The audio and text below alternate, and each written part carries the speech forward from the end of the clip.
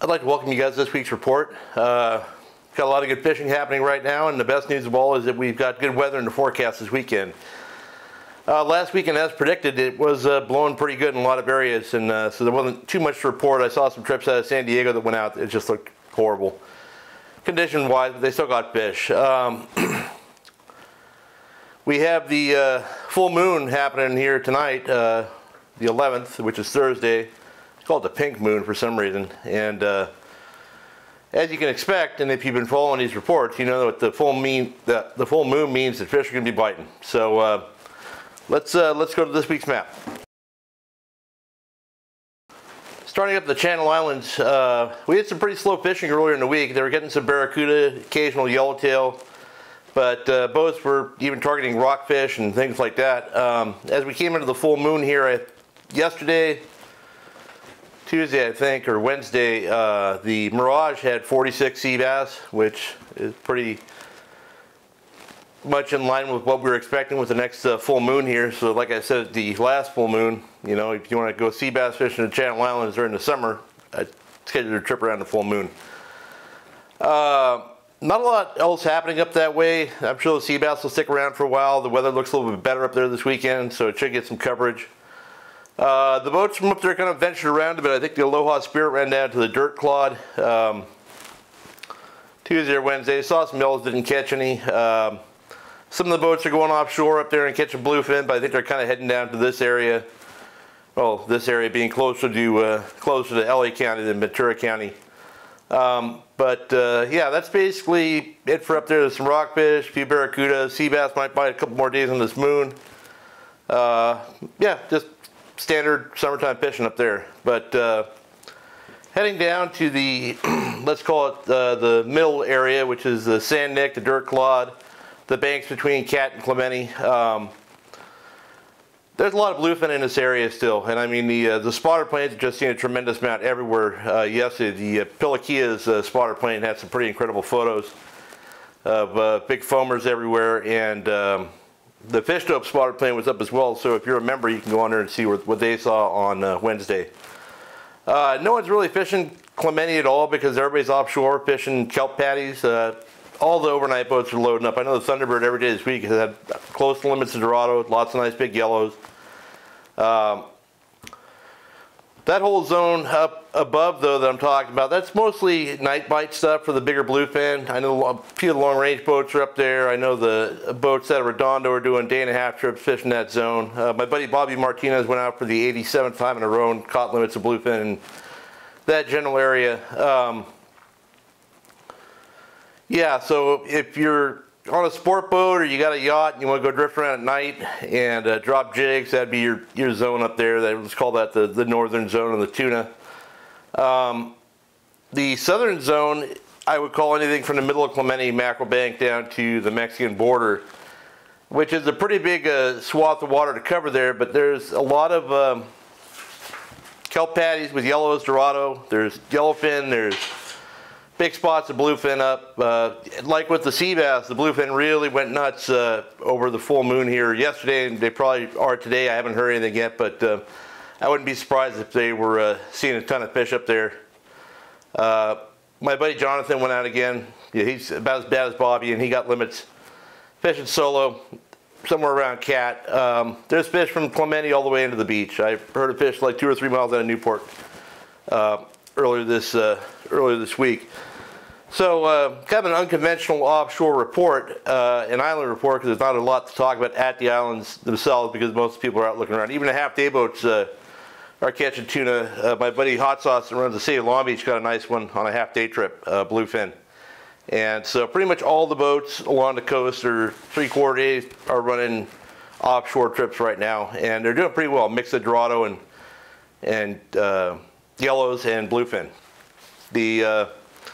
Speaking of bluefin, I fished Palos Verdes on Saturday to stay out of the wind, and I'll talk a little bit about how I was fishing at the end of this report. I'm going to give you a few tips on the calico bass techniques, but the interesting thing was we had, you know, I think it was 62-degree water at Point Furman, and we got around the corner at Rocky. It was like 68.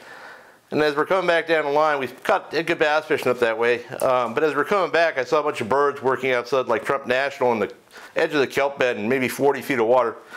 When I slowed down, I saw a 50 or 60 pound bluefin come up and eat a bait right outside the kelp line. So a little too rough to go look around on Saturday. We're pretty much at the end of our weather window, so we didn't give it much look, but there's fish everywhere right now, and it's just a matter of going and finding them.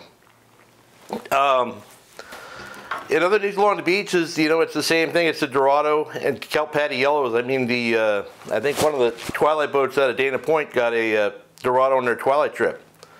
I know the half-day boats in San Diego are getting them.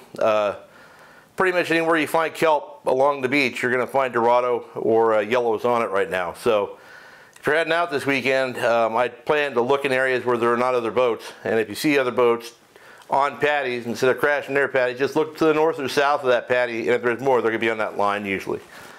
The San Diego boats are also fishing offshore. They had a little tougher fishing this week. It seems like most of the biting fish are way up in U.S. waters, Orange County, LA County. I know they're seeing a lot of fish, but they're not really catching much. So there's, yeah, again, yellowfin, yellowtail, Dorado, bluefin, all in that same zone. It was slow on Wednesday for those boats, but that should pick up again as we get off the full moon, I think. When the bluefin drops back off, that other stuff's going to bite a little bit better, I hope. So, yeah, lots of good fishing options this weekend. We got good weather everywhere, and not to hurry through the report here, but I'm in my studio here. It's about 900 degrees, so if you see me sweating, that's what's going on. But I want to take a minute to talk about some bass tackle that I used over the weekend. All right, we're in our standard summertime calico bass mode right now, which means that this weekend probably won't be too good because of the full moon. They don't really seem to like that a lot. But when I went out on Saturday at Palos Verdes, we had basically, you know, 3 lures that were working. My old standby favorite is a 7-inch weedless swim bait, and as usual, I'm fishing out on 60-pound fluorocarbon, the 65-pound braid, a 300 size Penn Fathom level lined, and a 7-foot range shadow graphite composite rod. This time of year, when I'm pulling up on a kelp bed, I'm always going to pull up on the leading edge of that kelp bed, which means the up current edge. So if the kelp's wherever it is, you want to go to where the current is first hitting the kelp bed and make some casts across that edge. And if there's any fish in there, they're going to bite pretty quick. And the problem at places like Palos Verdes, there's a lot of kelp that doesn't bite. So finding that wasting too much time on dead kelp is going to just ruin your whole day. So if you don't get bit on the first 5 or 6 casts, you can just move to the next leading edge. Another bait, if you're getting followers on that 7-inch weedless and they're not biting it, you can fish a 7-inch split tail slug. MC makes this one on a sled head, owner sled head. I think it's a 1/2 ounce or 3/8 ounce. I use a 20-pound leader and 30-pound fluorocarbon lentil, 200 size Revo bait caster, and a light graphite rod. You're fishing that just like the weedless, casting it out, not letting it sink, it just kind of a medium retrieve, maybe stop and go a little bit as you go through the kelp. And so if you're seeing a fish that follow the weedless but they won't bite it, I'll switch to that and get a pretty high hookup ratio on it. The hot lure over the weekend was the, as is often the case, the Lucky Craft DD100. It's a 100 pointer deep diver. Bait color doesn't seem to matter too much. I use any kind of white or bait fish color. I like to fish this on 15-pound 100% fluorocarbon line as opposed to braid, and a 200 size Fathom reel. I use a 7-foot light graphite composite rod, but I also have 9-foot rods. You fish this bait by bombing a cast out and then winding really fast to get the depth, and then pausing, and then taking 5 or 6 quick rod turns and then pausing again, and just doing that until you get back to the boat. Sometimes they want a longer pause. Sometimes you can almost burn it completely back. Sometimes they want you to twitch it when you stop, so you twitch, twitch, burn it, pause, twitch, twitch. That kind of thing works as well. But yeah, if you use these 3 basic things, there's not a lot of situations during the summer where you won't catch calico bass on them. And if you're fishing a DD100, you're going to want to be in an area where it's sparse kelp or the kelp's really laid down with the current. Otherwise, you're going to be spending your whole day doing yard work as opposed to catching bass. But that's about it. I hope you guys all have a great weekend and good luck if you're fishing.